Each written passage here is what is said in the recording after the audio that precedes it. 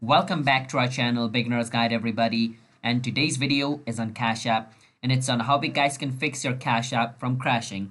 So let's say you download Cash App and you use your Cash App frequently, but after some time, let's say today you try to open your Cash App and it automatically closes saying app is not working or it's not responding. You try to open it again, it shows you the same problem again and again multiple times.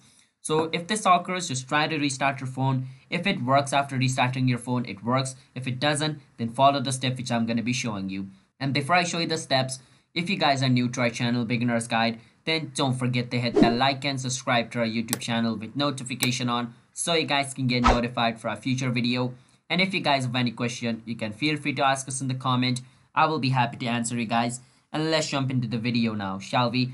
First way you can fix this is make sure to check your internet connection, because sometimes if your internet connection is slow, it also shows this problem. So if your internet connection is not slow and it's still showing this problem, what you need to do is you want to go to the setting of your phone. So let me go to my setting of my phone, and on setting you want to go on date and time. All right, and once you go on date and time, what you want to do is turn off your automatic date and time and turn it on again. Once you do that, try to reopen your Cash App again.